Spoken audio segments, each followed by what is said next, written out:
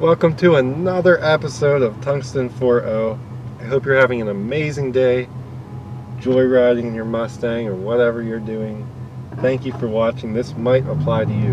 I'm trying not to make this channel everything that's wrong with the car, but I know that a lot of people search for these issues all the time, and there are hardly no videos on them. So check this out. I did some research with this problem. Whenever my window is closed, for example, but I hit the window up button, it loads the system with an electrical load.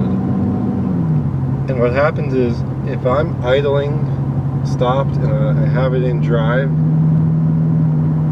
the RPMs will bog down and shake the engine and then return to normal.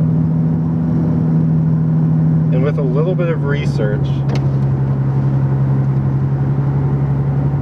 I figured out it's one of two things, as always, is that it could be an alternator technically gets more difficult to turn when it has an electrical load on it. And the science behind that is a little bit tricky, but if it's harder to turn, your harmonic balancer and serpentine belt could be strained, and the engine has to figure out what to do about that load.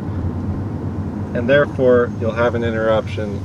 And this happens too whenever the fan kicks on to cool the engine. Now, it's an electric fan, it should not technically put a load on the serpentine belt, but if the alternator is harder to turn, then it does.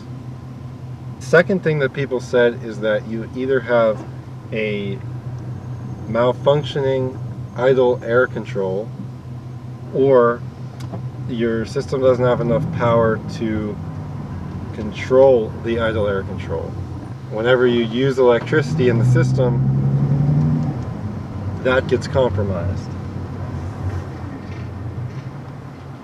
I think I've eliminated that because I just tested the battery and the voltage is spot on.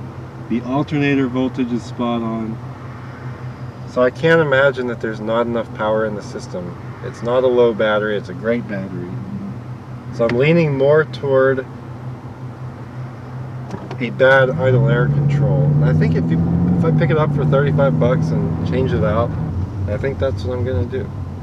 I'll show you as well sort of what happens when you load the engine. I'm coming to a stop now. And all I did was put my window up even though it was already up, and the engine bogs down when the RPMs drop and it shakes. Really weird stuff. I hope this helps. I know it's a really weird problem. I only ever have weird problems with cars. I guess the normal stuff, you already know how to fix it, so it's no trouble. But anyway,